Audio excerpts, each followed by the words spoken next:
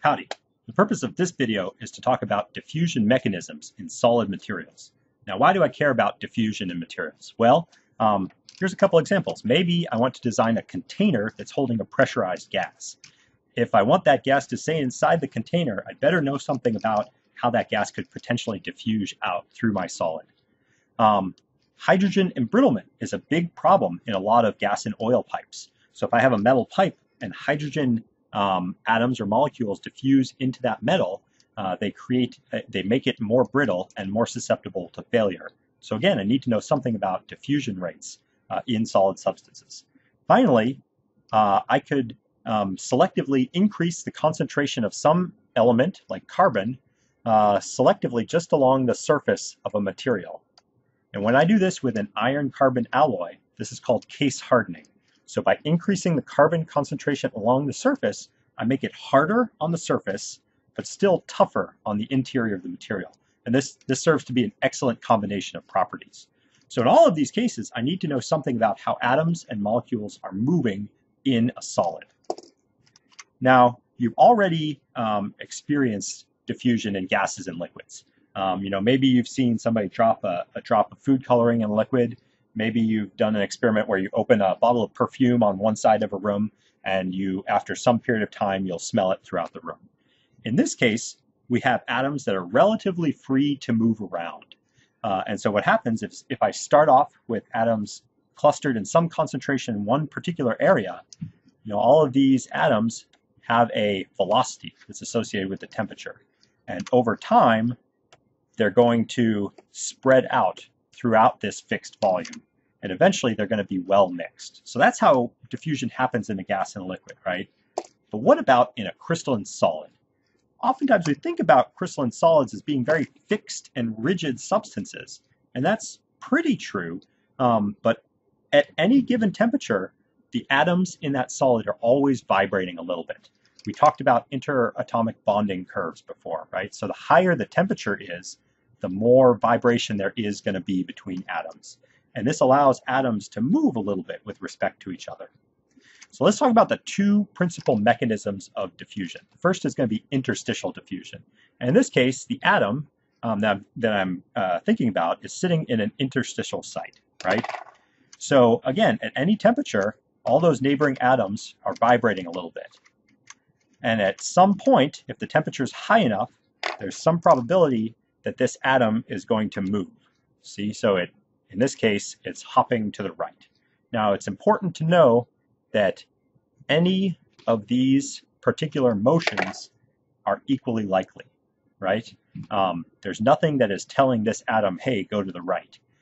So, when we talk about Fick's first law, we're going to have to kind of think about what that means. Why do I have concentration fluxes of atoms moving in one direction? But on the atomic level, this atom is equally likely to hop in any particular direction unless that direction is already occupied, right?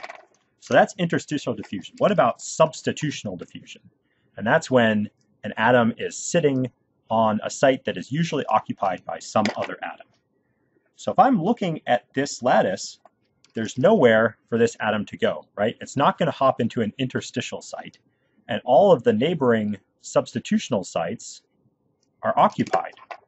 So how do I get the atom to move at all? And the answer is vacancies. We already talked about different kinds of point defects.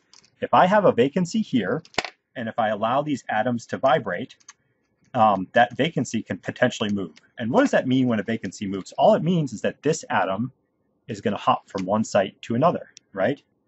And so eventually, this vacancy could wander along, and it could interact with this atom that I'm interested in following. And by taking this one step, this one hop to the right, I've essentially allowed this substitutional atom to diffuse. It has moved in the lattice, right? One important thing is, again, right, this vacancy is equally likely to move in one direction or another. So diffusion is what happens when we get this large assemblage of random hopping back and forth, and they're going to tend to homogenize the composition over time. We talked about crystalline solids. What about an amorphous solid? Can I have interstitial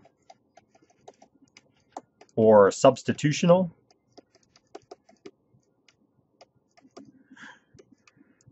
diffusion in an amorphous solid?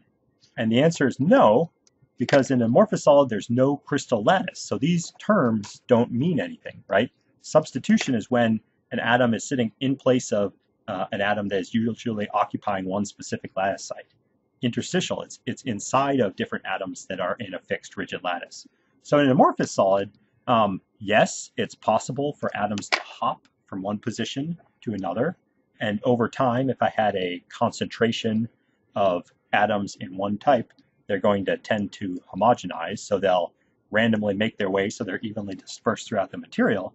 But this is not what I would call an interstitial or substitutional mechanism because there's no crystal lattice. Okay, in summary, atoms and solids are constantly moving. That's what allows them to diffuse around.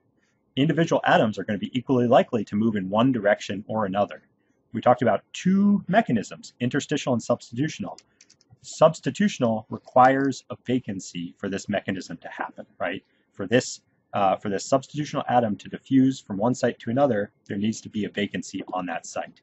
Finally, we talked about diffusion in amorphous solids, and it certainly happens, but we don't refer to it in terms of these terms because those are specifically referring to a material that's on a fixed crystal lattice.